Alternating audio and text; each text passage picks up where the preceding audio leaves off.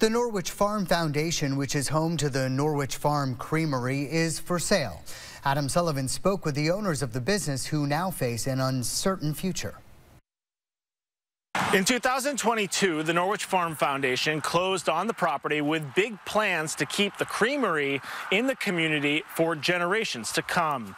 But 2 years later, it appears that goal is coming up a little bit short. You know, it's hard for us to see a place this valuable and this capable go on the open market. Chris Gray and his wife Laura Brown have operated the Norwich Farm Creamery since 2015. After a partnership with the Vermont Technical College fell apart, a group of local residents formed the Norwich Farm Foundation and eventually bought the property for just over $1 million.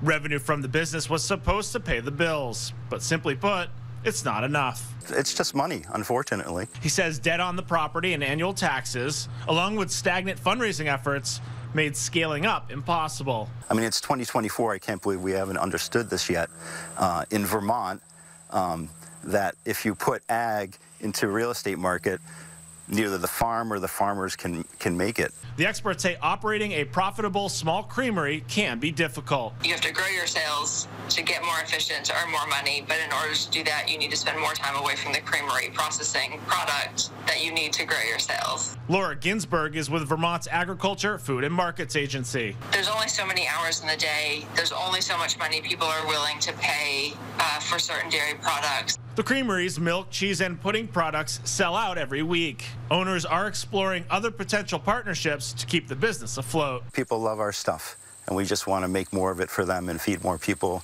and keep this place a working farm. We reached out to the foundation for comment on the potential sale. However, we have not heard back. In the meantime, the value-added dairy products keep being churned out here every week.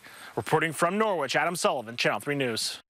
Adam, thank you. The property is currently listed for a little less than $1.3 million.